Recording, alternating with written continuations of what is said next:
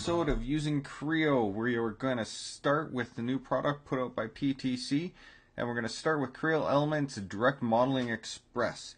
Now, one of the first things that anybody wants to do with a CAD interface is change it so that it looks better on their screen, or something that they're more comfortable with. I myself, originally am a SolidWorks boy, so having this look, I'm not used to it, and I'd like things to change up a little bit. So let's just get right at it and start with it. First of all, the background being white is really hard on the eyes, so let's change that up. To do that, you go to File, Settings, and you go to Viewport. And once you're in here, you can take a look at all this stuff. We're going to come back to a couple of these, but the big one that we're going to do for right now is the background. Now you can do a 3-color background, or if you don't like the 3-color, turn it to 2-color, whatever you want. Some of the defaults they have are pretty good, and I happen to like this one, so we're just going to use that.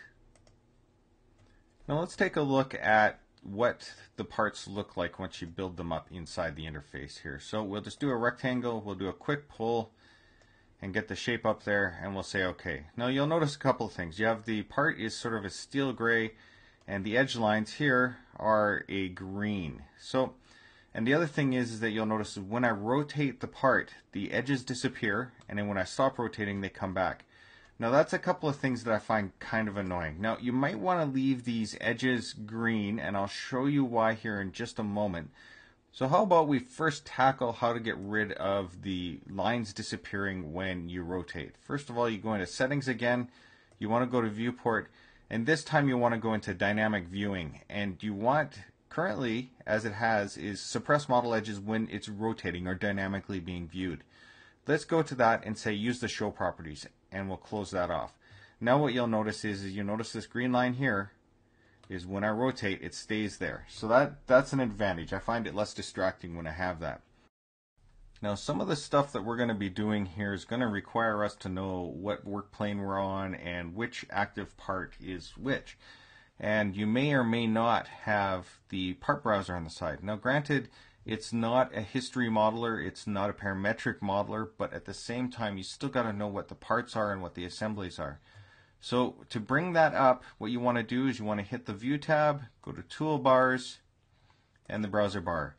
Now you can also notice that there is a quick tool keyboard shortcut for F12, which will bring this up.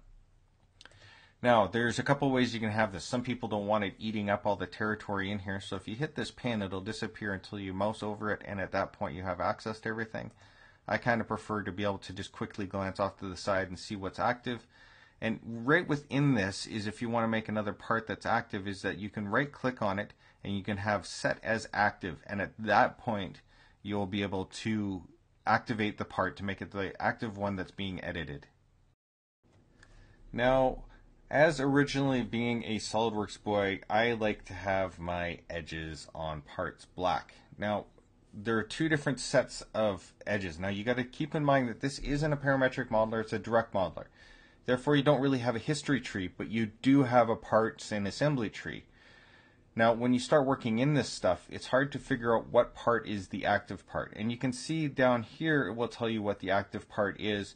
But if you have a pile of parts in here and they have ambiguous names like P1, you're not really going to know what part you're working on. So generally, you want the line edges of, and possibly the color of the part that you're working on to be unique compared to the rest of the model. So either A, leave it as the default, or B, we can change it. Now, for this all to work, we also have to create a new part.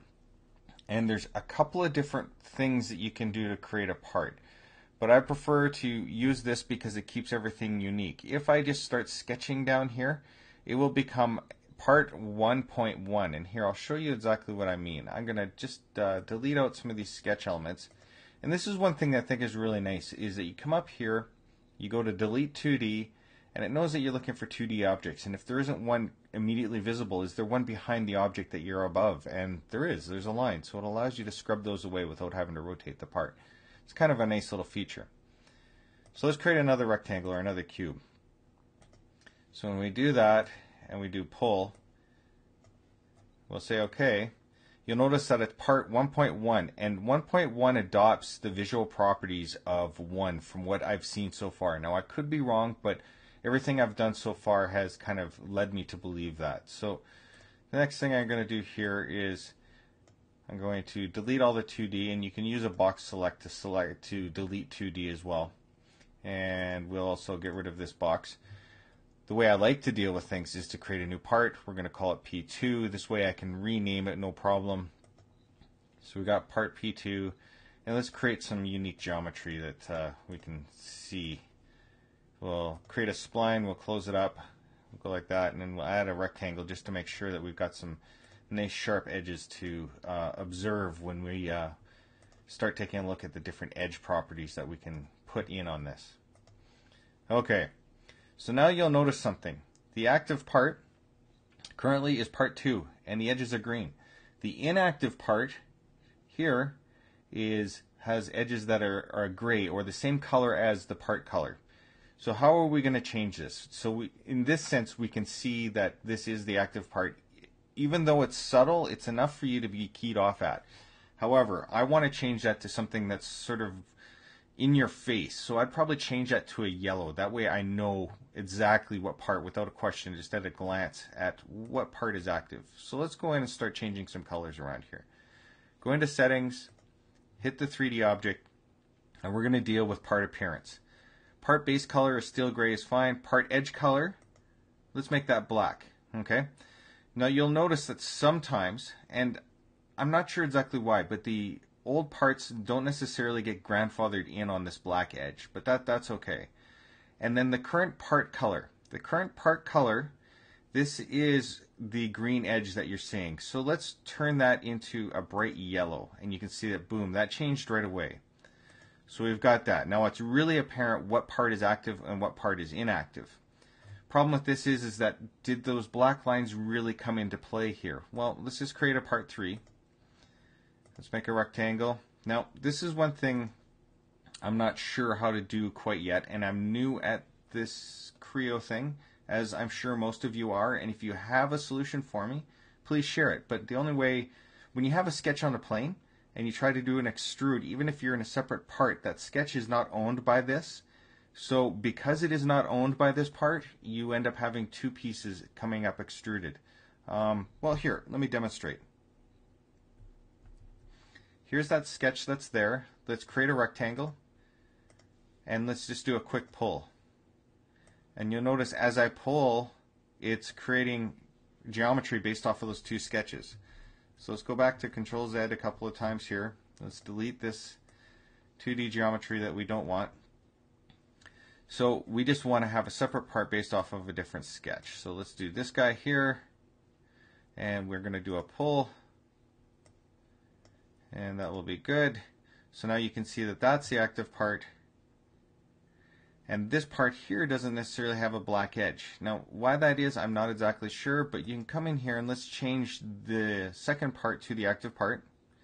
So let's go to set active, and as soon as I've set that active, you can see that those edges are black, just the way I wanted them. Now, like I said, some of the parts don't necessarily get grandfathered into the old color scheme, but in the meantime, this has gotten me to a stage where I start feeling more comfortable. I've got these black edges that I'm used to seeing. I got a background that doesn't blow my eyeballs out, and the lines don't disappear when I rotate.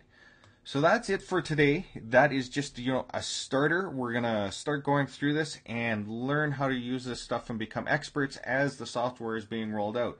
And seeing as this is the first revision of Creo Elements Direct Modeling Express, you're going to be one of the first kids on the block, and that can become a very powerful thing in the workplace and looking for jobs. So until next video, hope you have a good week, and we'll talk to you later.